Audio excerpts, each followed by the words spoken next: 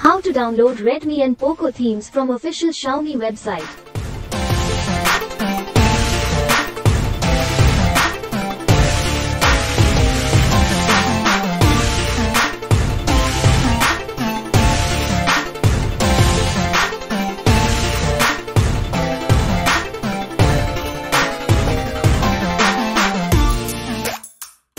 After visiting a popular Xiaomi theme website, click the download link or button to download Xiaomi theme.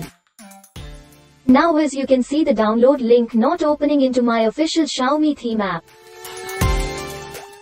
To fix this problem, press and hold the current browser icon and a pop-up option showing. After clicking app info, scroll a little bit and go for clear defaults. Due to this action, now there is no default browser on your device.